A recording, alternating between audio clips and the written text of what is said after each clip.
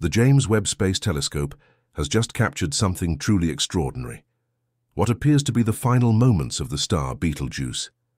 After months of careful and silent observation, Webb recorded the beginning of the star's collapse, a moment that scientists have long theorized about but never seen in real time.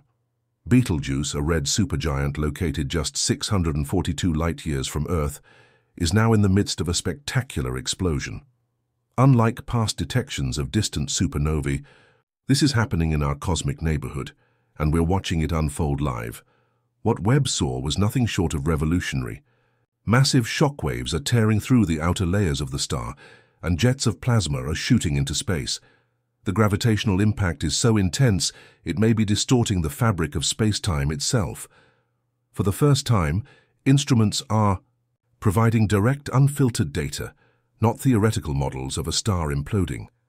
Webb has mapped enormous convective bubbles erupting from Betelgeuse's surface, traced plumes of hot gas dispersing into space, and detected energy signatures from a collapse so violent that it's forcing scientists to rethink what we know about supernova mechanics.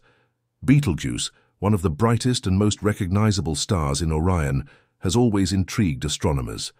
But now it's more than a red giant. It's a real-time case study of stellar death. Webb has detected rare elements like technetium and yttrium forming inside the explosion, materials that are only synthesized during the final breaths of massive stars. These elements are more than mere curiosities on a periodic table. They're part of the very matter that makes up planets, life, and even our own bodies. This explosion isn't just a light show. It's the same process that once seeded Earth itself. Webb's data also suggests that the universe doesn't simply burn out. It recycles. As Betelgeuse sheds its layers, a halo of dust and gas is forming around it. Webb's instruments reveal that hot waves of gas are disturbing nearby interstellar clouds, changing the very chemistry of space around them. There's even the possibility that gravitational waves were released during the collapse, ripples in space-time itself. If confirmed, this would mark the first time humanity has directly linked a visible supernova to a measurable gravitational event. But there's an even stranger twist. Betelgeuse's core isn't collapsing symmetrically. Webb has picked up signs of fallback, where some ejected material is being pulled back inward. Magnetic fields are creating chaotic voids and irregular plasma patterns. Some astrophysicists believe we might be witnessing the creation of a transitional object, possibly something between a neutron star and a black hole. Though this idea remains controversial, Webb's data makes it a possibility we can no longer ignore. People naturally wonder, are we in danger? Thankfully, the answer is no. Betelgeuse is far enough from Earth that its radiation won't harm us. However, its explosion could still influence our corner of the galaxy.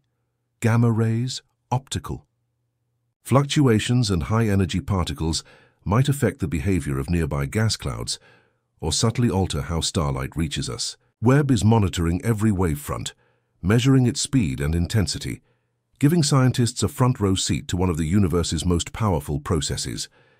This event is providing invaluable data about how stars evolve, how galaxies form, and how the elements essential to life are forged.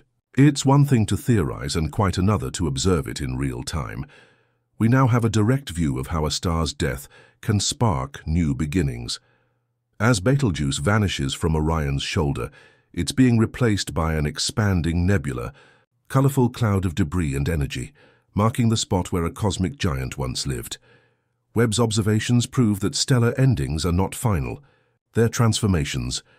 The death of Betelgeuse is creating the building blocks for future stars, planets, and perhaps even life itself. In the remnants of this massive explosion, Webb has found traces of rare materials like aluminum-26 and iron-60, radioactive isotopes that decay over millions of years. These same isotopes are found in meteorites on Earth and were long believed to originate from a nearby supernova. Now we're watching that process as it happens, confirming a theory that explains how our own solar system may have formed. Even more unexpectedly, Webb's instruments picked up unusual concentrations of phosphorus, one of the key elements needed to form DNA. This early appearance in the ejected material suggests that the ingredients for life may form faster and more frequently in the galaxy than previously believed. If every supernova is capable of seeding space with the raw materials for life, then our universe may be far more biologically fertile than we ever imagined. Following the explosion, ground-based telescopes noticed a dramatic increase in optical and ultraviolet emissions from Betelgeuse, but it wasn't just brighter light, it was structured. The shockwave collided with older layers of material the star had shed, creating a series of concentric rings. These rings are like time capsules, preserving the history of the star's life before it died. Each layer reveals information about mass loss, instability, and deep eruptions. It's a detailed autopsy of a star, unfolding in real time. Then, something even more unusual occurred. Radio telescopes in Chile and South Africa picked up structured, low-frequency signals coming from the area. These weren't alien messages, but likely bursts caused by magnetic field interactions or shockwave collisions. Such signals are usually associated with magnetars, hypermagnetic neutron stars, which raises the tantalizing possibility that Betelgeuse might be transforming into one. Observatories like LIGO and Virgo have detected gravitational waves with a lopsided rhythm, suggesting the core remnant isn't a neat, spherical object. If Betelgeuse has become a magnetar or something, even stranger, it would be the closest example of such an object ever studied. Webb hasn't just looked at the core. It's studying how Betelgeuse's explosion is transforming the space around it. Previously, calm dust clouds in Orion are shifting. Some are being ionized, while others are pulled into motion by radiation pressure. The Atacama Large Millimeter Array, ALMA, has even confirmed that new star-forming clumps are emerging just outside the debris field. The star's death is literally giving birth to new stars, and Webb is capturing it down to the molecular level. Even the Hubble Space Telescope, while less advanced than Webb, has contributed by tracking the shockwave in ultraviolet light. These observations are helping scientists build 3D models of the explosion and understand how different elements of light interact with the expanding cloud. Soon, Webb will narrow its focus further, turning its instruments toward the core in an attempt to determine what exactly has formed, whether it's a neutron star, a black hole, or something entirely new. What makes this event especially meaningful is its connection to human history and culture. Betelgeuse has been a familiar presence in the night sky for millennia. From the myths of ancient Egypt to the navigators of the Pacific, it's been a point of reference, a celestial constant. Now, that beacon is fading. Future generations may never see Betelgeuse the way we did. Instead, they'll see a nebula, a reminder that even the most massive stars must one day transform. In the final days of Betelgeuse, Webb has given us more than just scientific data. It has given us perspective. This event is a mirror reflecting the impermanence of all things and the remarkable ability of the universe to renew itself. From the dust of a dying star, new worlds may one day rise. Every atom in our bodies was born from a similar collapse, some ancient supernova's final scream into the void. But the story isn't over. New data from Webb shows subtle flickering pulses at the center of the expanding cloud, possible signs of a newborn neutron star. If confirmed, these pulses would mark the formation of one of the most extreme objects in existence. A neutron star is so dense that it squeezes the mass of our sun into a sphere just a few kilometers wide, and it spins rapidly, emitting radiation in predictable pulses like a cosmic lighthouse. That may be what Webb has found, the birth of the nearest pulsar ever witnessed.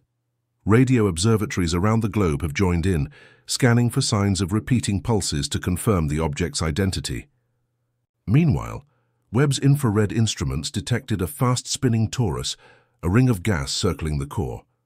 This wasn't expected, especially not this early. It suggests that the star collapsed asymmetrically, flinging material outward in a flat equatorial direction. This is one of the signatures astronomers associate with stars that may eventually become black holes, depending on their mass and spin. Webb is still searching for signs that a black hole might be forming. If one exists, it may be hidden behind dense dust, feeding on leftover material and generating faint X-ray emissions.